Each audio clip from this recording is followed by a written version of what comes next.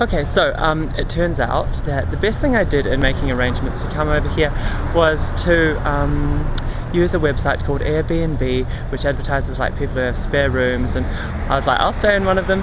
And so it means I'm staying with this girl Emily, and great, she has all this like local knowledge and stuff, and she's really lovely, so she's introduced me to all her friends. And last night was my introduction to ice hockey.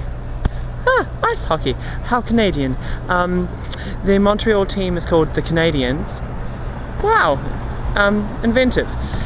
And yeah, so the game was in town here, but we went to a gay bar and watched it, and I was like, a gay bar with sport. Weird.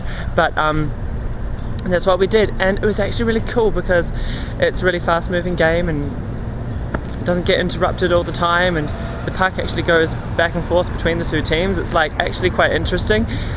So yeah, I did that